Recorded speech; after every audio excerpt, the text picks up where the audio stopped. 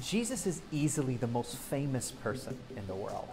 You can travel to almost any place and you can mention his name and people think of certain things when you say his name.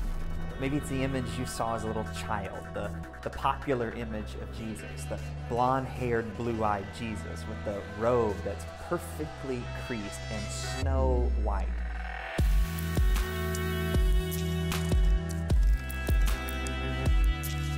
But have you ever wondered what Jesus smelled like?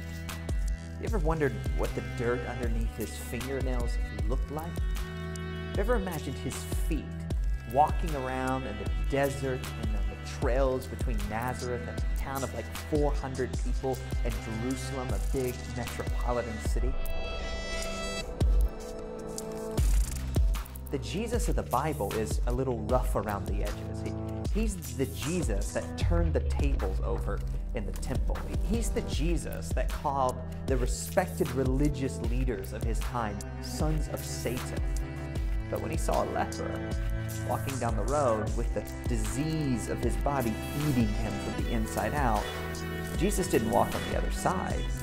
He touched that man that no one else would touch, and he healed him.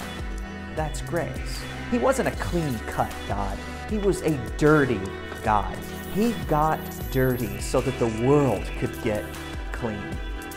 What would happen if you and if I joined Jesus in the trenches?